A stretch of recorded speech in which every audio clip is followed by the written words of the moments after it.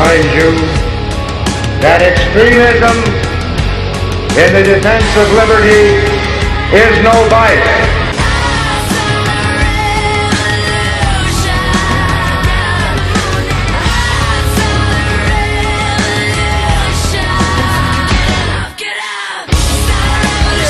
Genius Travis Cook back with you once again. And last week, the Drudge Report, very popular stopping point on the internet for the news of the day, the Drudge Report ran into a little bit of controversy when reporting on the executive orders of Barack Obama when it comes to gun control. You know, the executive orders where Obama effectively urinated all over the Second Amendment.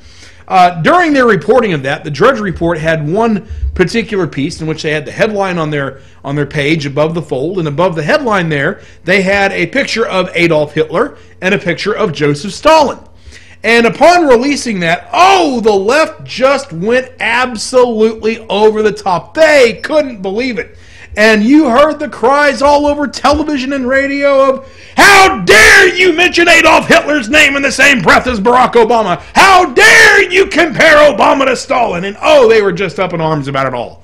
Of course, a few days later, Bob Schieffer compared fighting the NRA to fighting the Nazis on Face the Nation, and that didn't seem to offend the left nearly as much. We didn't hear nearly as much outcry over that. Well, the mainstream media didn't find that too bad, but they were absolutely horrified that any of us would dare draw comparisons between Barack Obama and Adolf Hitler. And it's true. Few things anger liberals anymore, or make them go any more apoplectic, any more so than comparing Obama or any other liberal to Hitler, Stalin, or the like. You often hear libs explain, "You lose an argument the second you bring up Hitler's name." In fact, there's a liberal talk show host here in the St. Louis area named Mark Bland, and when I mentioned on my Facebook page that I was preparing a show on this topic, he immediately responded to the post and said that he's invoking the Hitler rule. And the Hitler rule is that your points are invalid the second that you mention Adolf Hitler's name. But is that really so? Is it really so that your arguments are illegitimate when you mention Hitler's name if there are historical similarities between the two? Now, don't get me wrong. I get it.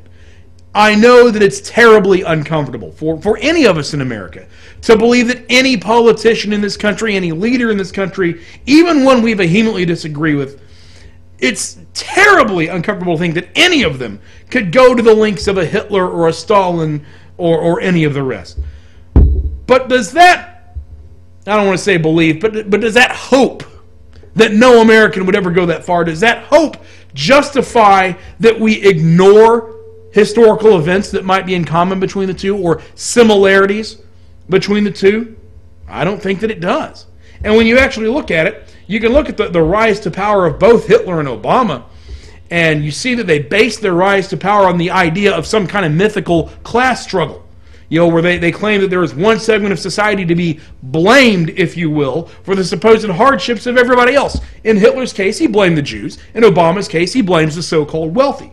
And when the Nazis were coming into power, they promised the German people that they would rein in big business and end the class struggle. Does that sound familiar? It should. Hitler also promised government health care and did some horrific things with it once he got it. That sound familiar? Hitler also took guns away from the population. Well, okay, specifically he took guns away from the Jews, and that didn't work out particularly well for them, if you recall. And meantime, Obama's trying to take guns away from the law-abiding citizens while doing little, if anything, to take them out of the hands of the criminals. All in all, both Hitler and Obama operated under the idea that government will give you something and enrich your life in some way in exchange for more unchecked power. In the days of Hitler, you often heard people, when confronted with some of the atrocities that Hitler was doing, they would always say, well, the trains run on time. It was that idea that you could buy the silence of the people or buy their apathy if you just made their lives a little bit better. And Hitler, Stalin, and countless other scourges of history, including today in North Korea, or over the years in the various banana republics and tin-pot dictators in Africa and South America, those regimes that have come and gone over the years, so many of them have operated off of that same principle. The worst, most oppressive regimes in world history all seem to start from the idea that government must take the reins and right the wrongs that currently exist in your life. But with all of that being said, there are many people that, in spite of our legitimate criticism of Obama's actions, and in spite of the historically accurate similarities between Obama's actions and some of those of dictators past, a few of which I pointed out here, some of those people still question how we can infer that Obama could end up being another Hitler, another Stalin, or worse. They wonder how we can go that far. To those people, they believe that there's something separating Obama or other liberals in America from the extreme cases of a Hitler or Stalin. So I wanted to explain to you people why we're so concerned about that, why it's a legitimate fear on our part. You know, many liberals, and many moderates for that matter, would claim that it is possible to expand government without going to the extremes of a Hitler or a Stalin. And while that is possible in theory, the problem for us on the right as we examine history is that we have no idea where this proverbial stopping point is for liberals in America in terms of the expansion of government. I mean, I get it. Liberals view government as a necessary tool for, moving humanity forward and for bettering our lives and for taking an active role in moving humanity ahead of where they are now. I understand that. On the other hand, conservatives view government often as an impediment to moving humanity ahead and to raising the standard of living. So two very different viewpoints, and I get that. But the problem arises in that many of us on the conservative side don't see the point at which liberals in America will stop. We don't see the point at which liberals would say, okay, that level of government is just enough. We see you pushing for more and more and more and more government through history, but we never see you getting to the point where you say, okay, that's enough, no more. Where is the ceiling for the proper amount of government for an American liberal these days? Well, that's a difficult question to answer in the year 2013, just as it's been a difficult question to answer throughout American history. When you look at American history, and you look at it over the last 150 to 200 years, you'll see that whenever liberals have gotten something they fought for, something they've wanted, they very seldom ever stopped after achieving it. They've always pressed on for a little bit more, even after they get what you think would be reasonable or what they fight for so hard. You look at something like civil rights back in the 1960s. The left fought and fought and fought for that, and they got it. And hey, there's a lot of things in the Civil Rights Act that even those of us who are conservative would say, yeah, that's reasonable. There's some things there that are positive things. But once that was passed, you didn't see liberals say, okay, we got our Civil Rights Act, that topic's done, problem solved, on to the next thing. No, they kept pushing. Then they wanted affirmative action and different other types of accommodations given to minorities, even though they already had their Civil Rights Act. So where was the stopping point? We don't know. You look at the income tax. When that came about, liberals pushed for years for that. They finally got it. And when they got it, did they say, okay, we got our income tax, that's done, let's go on to the next thing? No! Instead, then they wanted a higher percentage of money to come from the wealthy. They wanted to raise the tax rate on them. They did that and did that. Hey, we're still having that argument today, over a century after we got the dad-blamed income tax. You look at Social Security. The left fought and fought for Social Security. They got it. Did they stop and say, okay, that's the absolute maximum amount of government we want? Oh, no. Then they pushed for Medicare. They got Medicare. Then they pushed for universal health care. You see what happens? They get one thing they want, but it's never enough. It's always the nose inside of the tent.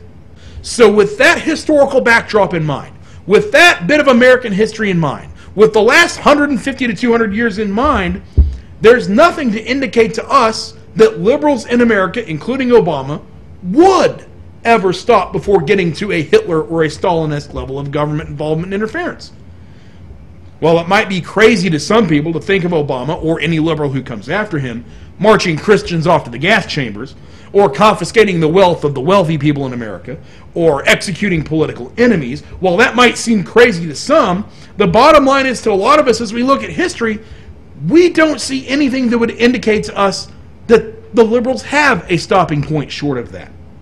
I'd love to see one. I would love to know where their ceiling is. If we knew that, then maybe we could work together a little bit better. But we don't know where that ceiling is. They've never indicated it. I think a lot of rank and file liberals, voters and so forth, I think they assume that such a ceiling's out there. But to those of us who disagree with you, to those of us who are politically opposed to you, you got to understand that we don't know where that ceiling is. We don't know what your limits are, and therefore we can't trust you. So when we compare Obama to Hitler, it should not be simply because both are in favor of government-controlled health care. It should not be simply because both are in favor of massive gun control. While those commonalities are historically accurate, that is not enough to make a valid comparison, and I will acknowledge that. Those in and of themselves are not reason enough, I will grant you. But in addition, such a comparison should be made because Hitler has shown us, and Stalin has shown us, the most extreme end result of what big government policy can result in. At the same time, the American left, over the last 150 years, has not demonstrated the point of where they will stop short of such extreme levels. We don't know that you won't go there. Remember, Hitler did not start killing massive amounts of people overnight. He did not start committing atrocities overnight. He moved slowly, over years. He won the trust of a nation. He convinced the people of Germany that there was a class of people to be blamed for all of their problems, and kept chipping away and chipping away and chipping away until they finally bought into it.